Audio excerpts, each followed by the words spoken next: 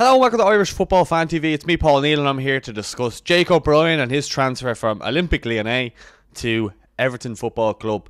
This is off the back of a really good season for Jake O'Brien, the 6'6" defender. Played 27 games for Lyon and scored 4 goals and got them to, or helped them to a cup final as well. They obviously lost, but he scored in the cup final too.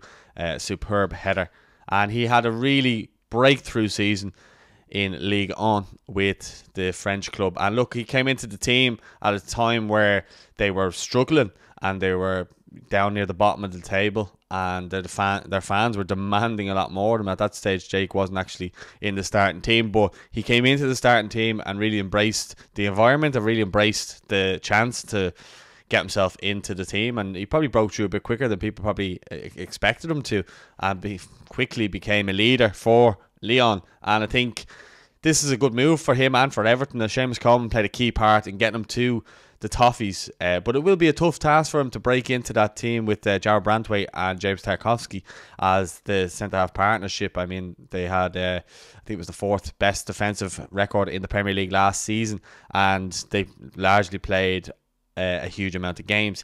So unless something happens to them, it'll be hard for Jake to just break into the team. But when he does get his chance, he will need to take it. And you know, Everton will be hoping that they can keep all 3 of them fit for the majority of the season. But for Jake, I think his target should be trying to break into that Everton starting team before January. I think that should be what he should be aiming for. If there's a cup game and he gets to take his chance, that he should look to try and take his chance, and it won't be easy. For me, I look at this a transfer and kind of go, well, why is he going somewhere to be maybe a third choice centre half when he could go to a Forest, Ajax or Wolves? Everton, a very family club. I think Seamus Coleman obviously being there will help him settle, and I think that could be key in the longer run, is having someone like Seamus Coleman in your corner who will keep you going through the bad days and the good days. And I think having him there will be huge. I think Sean Dyche will improve Jake O'Brien as a defender. He's definitely done that with Jarrod Branthwaite, and you look at all the interest that he's gathering at the moment. It's a 5-year deal for Jake as well, and he looks as though then if he does well, he could go on for more money, be sold for more money, which seems to be the model now with Everton, is that they're trying to bring through young players and sell them on, like they did similarly with Amadou Onana.